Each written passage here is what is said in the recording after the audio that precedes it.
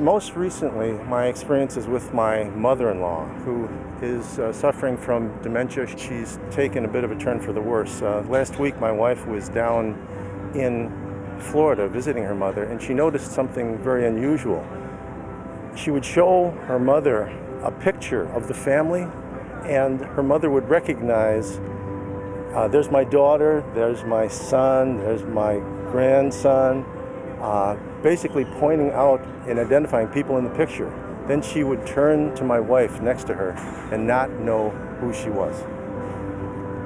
So there's a disconnect there that speaks volumes about how we map memories that we can then see in a picture, but then we just can't recognize the face of someone next to us. Any research that can be done to help people with that type of condition, to help keep families together, would be just a tremendous gift to all of us. This is something that very likely will hit everyone's family in one form or another, if not immediate family, friends, people that you know, people that you've known for a long time that may not recognize you.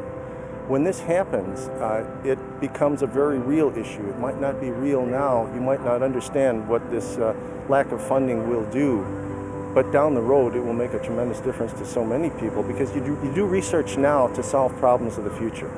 Research is a continuous, ongoing process, and to pull funding is tragic when you look at what it will do to affect so many families.